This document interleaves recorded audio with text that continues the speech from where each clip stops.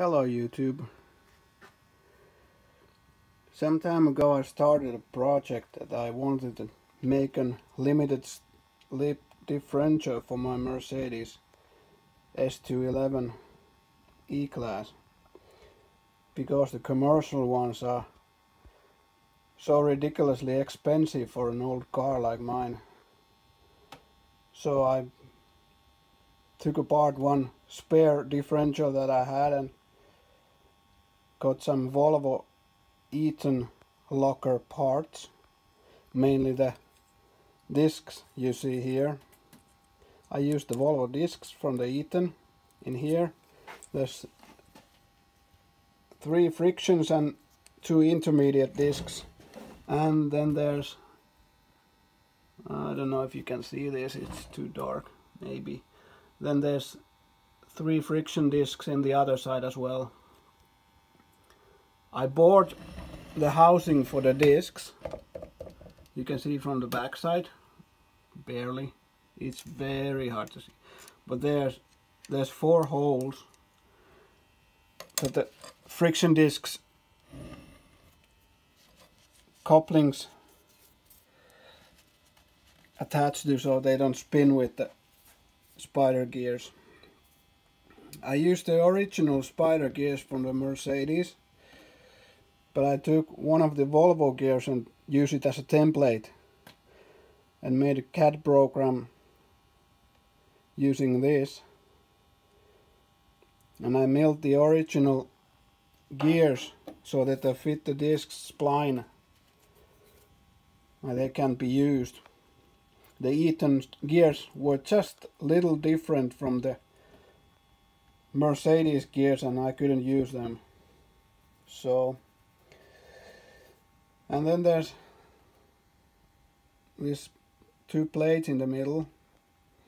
It's similar to the, I don't know, Phantom grip or something, but this is made of hardened 4140 steel, and I harden it so it won't wear out when it's contacting the gears. There's oil grooves between the gears and the clamping plates, so it just gives a preload for the disc stacks, and it should work like a normal posi traction locker. I don't know because I haven't tested it yet. Don't have the time to put this into the car.